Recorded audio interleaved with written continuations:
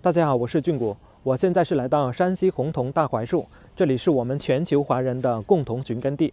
总共是有1230个姓氏的人从这里迁徙出去，在里面还有全国最大的百家姓祠堂。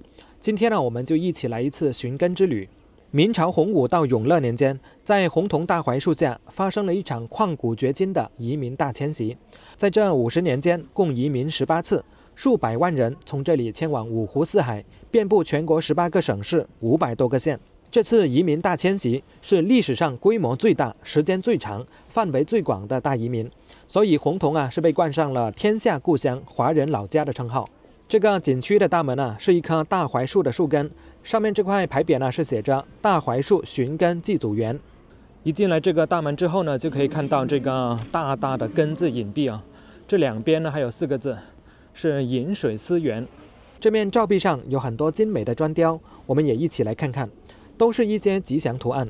中间上面那一排是12生肖以及莲花图案，往下是8仙庆寿，中间是一位老寿星，还有龙凤呈祥。我们再来看看中间的根字，4个角都有石榴、葡萄、葫芦的雕刻，这些图案是代表多子多福的意思。我们中国有句古话叫做树高千丈，落叶归根。一个人无论去到哪里，无论身在何处，都要保留着对家乡的那种深深的思念。中间这个根字很有特点，比如说这个木字旁是不是很像一个人呢？高昂着头，撇开2只胳膊走路的样子。再来看看这个根字的最后一笔，是不是很像一个人正在迈步行走的脚呢？所以很多人都在说，这个根字展现的是当年移民先祖外迁时久久不愿意落下的沉重步伐，和现在的移民后裔急切回家纷纷踏至而来的情景。两边饮水思源4个字是篆体大字，我们来看看这个源字没有3点水，这有什么含义呢？其中在篆体结构中，原来的源和水源的源是没有区别的，这是代表原始始祖，不忘祖宗功德的意思，也是在告诫我们原来的根本在哪里。根字照壁的后面就是献殿，这是一座仿明代的全木结构建筑。在这3座桥下面就是桐园渠，现在河水依然是结成冰的状态。走到这边有一组雕塑叫做朝堂决议，这上面坐着的这一位就是朱元璋了。这下面2位其中一位是户部郎中刘九镐，另外一位是国子监宋讷。当时朱元璋登基以后，是采纳了户部郎中刘九镐、国子监宋讷等人的建议，开始了移民。这个时候大家可能会问了，为什么会选在山西移民呢？根据史料记载，在元代末年，由于战争和天灾，明朝时的中国很多地方都变成了无人区。但是山西却因为地形和地理条件的原因，使得这里风调雨顺，百姓丰衣足食，人口大增。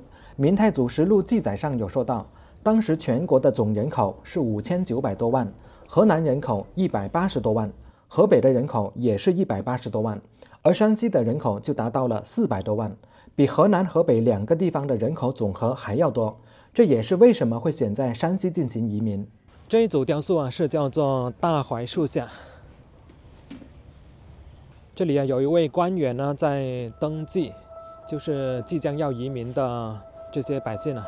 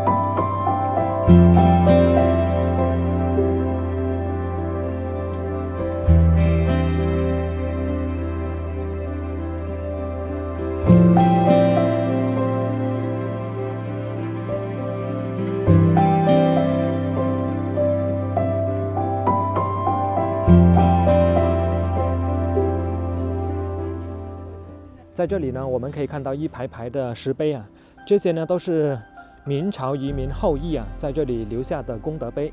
这是北京的、陕西的，这里还有广东省的、浙江省、湖南省、江西省，还有海南省、新疆、重庆、青海都有。我们现代人如果说要去上厕所的话呢，一般都会怎么说？我要去上个厕所，又或者说我要去方便一下。还有一种说法呢，就是我要去解解手。那大家有没有想过解手这个词语是怎么来的呢？我们现在就过来看一下。在这边呢，有一组雕塑，就非常形象地还原了当时移民大迁徙的一个真实场景哦。你看，所有的百姓呢都是被绑在同一条绳上，后面呢是有一位拿着刀的官兵，前面呢也是有一位。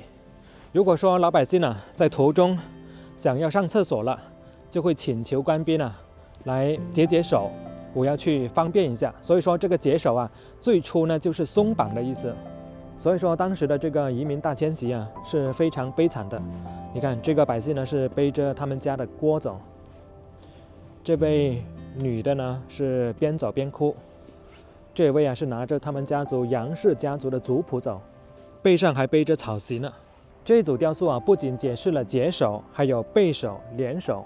我们来看一下背手是怎么个背法你看，因为都是单只手被绑着嘛，你看这位老百姓呢就是手背着，所以现在很多人走路还是背着手走。那么连手是什么意思呢？就是来自五湖四海的人被绑在一起了，所以呢大家一起交个朋友，成为了好哥们，就叫做连手。这里是祭祖园的第2道门，上面有一对楹联，我们来看一下。举目冠窝今何在，作序桑梓舁甲禽。冠窝指的是大槐树上的老冠窝，也就是鸟窝。舁甲的意思就是当时的官府为了防止迁移的移民逃跑，就在他们的小脚趾上砍了一刀作为记号。我们再来看上面，还有一首七律诗，上半部分是生生死死说前因，同是阳侯国里人，莫道冤冤无考证，私家技术最为真。大概的意思是说，移民们世世代代都在讲移民的故事，说他原先都是出自阳侯国。这种说法并不是没有依据，在收集到的大量民间家谱、碑记和地方志中都有详实的记录。诗中的阳侯国指的就是洪洞县，西周时的洪洞就是阳侯国。下半部分是幽怨玉鲁并除河，义派同源任未俄，故老相传谈义事，问君祖旨果如何？这是什么意思呢？就是说在河北、北京、河南、山东以及滁州、河州等地，虽然不是同宗同族，但是互相认老乡也是很清楚的事。为什么呢？因为老早就有民间传说，只要看看脚趾就可以了。这个脚趾怎么看呢？原来只要小脚趾甲盖分成2半，就肯定是洪洞大槐树的移民。当然这个是没有科学依据的，因为外伤是不会遗传的。有些人会在小脚趾指甲旁边处长出一个很小的指甲，这是正常的生理现象。过了这个大的门厅之后呢，我们可以看到一个巨大的移民浮雕图上面呢是展现了当时移民的一些场景。这面墙上的浮雕画面叫做迁民图，反映的是当时迁民的凄惨景象。离家之路越走越远，大槐树就成了他们永恒的记忆。明朝时期的这次大移民和我们现在所理解的移民可是有很大区别的。我们现在说的移民是自愿的，比方说我要出国留学，向往不一样的生活，这个都是一个人自己来决定的。但是明朝官方组织的这次大移民可是强制性的。其实这次官方组织的移民朝廷会给到一些补贴的。比方说去到新的地方朝廷会给你多少亩地，然后给你多少头牛，免3年的赋税等等。但是还是有很多人是不愿意的，因为谁愿意离开自己的家乡去一个陌生的地方呢？所以当时朝廷就想了一个非常馊的主意出来虽然说官方给了一些优惠政策，但是老百姓在原来的地方有田又有地，生活过得好好的，谁愿意移民呢？百姓们不配合怎么办呢？当时官府就想了一个馊主意，他们在大街小巷贴满了告示，说谁愿意移民就待在家里，不愿意移民的3天之内来到大槐树下集合。结果可想而知，大多数人都来到大槐树。官府的人就立马拿出皇上的圣旨来宣读，说来到这里的人必须移民。当时在现场的百姓全部都傻眼了，都知道自己被坑了，不过圣旨已经宣读了，如果还反抗的话，就会惹来杀身之祸了，所以就不得不同意移民了。前面这幅雕塑就是百姓们在按手印办手续了。虽然说已经是按指画押了，但是一些人还是想着逃跑，所以官府的人就在这些人的小脚趾上划了一刀，把小脚趾的指甲分成2半作为记号。我们来看看另一边的浮雕，展示的就是这些百姓不舍得离开的场景。这里有一对年轻的夫妻，他们剪下槐树的种子，准备带到迁徙的目的地。因为这一次迁徙基本上就等于是生死之别了。因为古代除了牛车、马车、人力车，根本就不存在什么交通工具，更加没有高速公路。迁移到南方，这辈子就别想回来了。所以说这次和家人分别就是生死离别了。这一边有一个人拿着一口铁锅，准备往地上砸，这是干什么呢？这是他们牛氏3兄弟要分别了。这口锅砸碎了，这3兄弟一人带走一些碎片，把这个碎片传给后代，以后他们就可以通过锅的碎片来辨认自己的宗亲。官方组织的移民还有一个细节需要讲一讲，比方说3兄弟都被安排移民，这3个人不会被安排去同一个地方，而是分开去3个地方，比如说一个去河北，一个去河南，另一个去浙江。因为分得越散，对于官方来说就越好，他们就希望老百姓是一盘散沙，因为老百姓越团结，他们就越害怕。最后这幅浮雕就是一对老夫妻跟他的儿子孙子告别，3步一回头，依依惜别，这种场景真的是催人泪下。这里就是路上的一些情况，有挑东西的，有推车的，车上还有妇女儿童。这里还有一个老人摔倒了，一些人在帮忙扶起来，他们所有的人都被绑在同一根绳子上面。这里也是一位爷爷背着他的孙子呢，在掏鸟窝。你看，在这个古槐树上啊，还有这个鸟窝、鸟蛋。这里有一面大石碑啊，上面刻着“问我祖先在何处，山西洪洞大槐树”。这里另一面呢是500年前是一家洪洞大槐树。这座牌坊上啊，上面呢是有4个字“预言家树”，另一面呢是“荫蔽群生”。过了这座牌坊之后呢，前面呢就是大槐树的遗址了。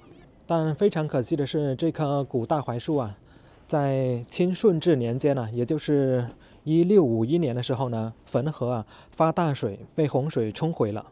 这是在民国3年的时候，在这里修了一座碑亭，上面呢是刻着“古大槐树处”。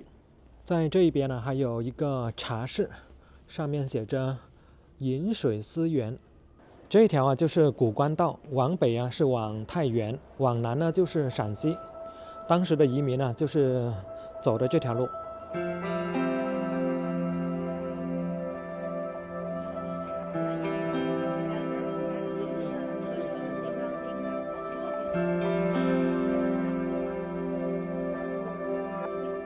这里有2棵大槐树，一棵是2代古槐，另外一棵是3代古槐，都是跟这棵老的古槐树啊同根系长出来的。这是槐木化石，已经化成石头了。这个槐树，中国根洪洞大槐树，你看后面这棵槐树呢，就是按照大槐树以前的样子啊做出来的。所以说现在看到的这棵大槐树啊，就是一个模型，确实是大，恐怕要10几20个人啊才能够环抱得过，太可惜了啊！如果说以前的那棵大槐树啊能够长到现在的话呢，也有1800年的树龄了。